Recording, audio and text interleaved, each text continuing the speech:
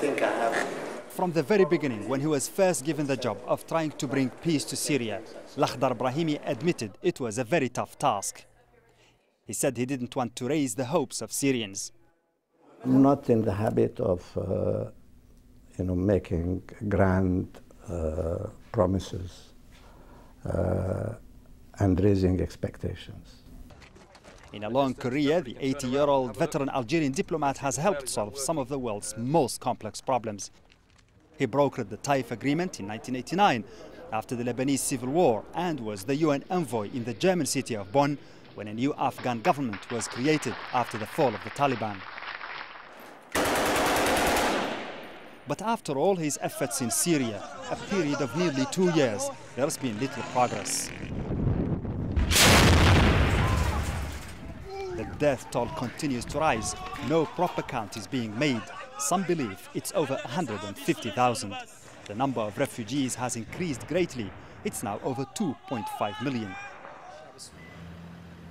But as the fighting continued, international and regional players were slow to react. The momentum was lost. Brahimi's growing frustration was compounded by deadlock at the Security Council, where the major powers have been unable to agree on any new action regarding Syria. He has told diplomats his job became almost impossible when the Arab League stripped Syria of its seat, intending it should go to the opposition. The seat remains unfilled. Every day I wake up, I think I should resign. Brahimi met both sides in the conflict, trying to push for a ceasefire and a transitional government. Both sides made a commitment to sit down together during 2 rounds of talks earlier this year. Always a realist about the enormous challenge, even he seemed frustrated by the lack of progress. I'm not sure whether I can impose an agenda on people who don't want to, how can you put a gun on their heads? It is their country. This is a huge responsibility they have. There were small victories for Brahimi, an agreement to allow safe passage for civilians from the besieged areas of Homs.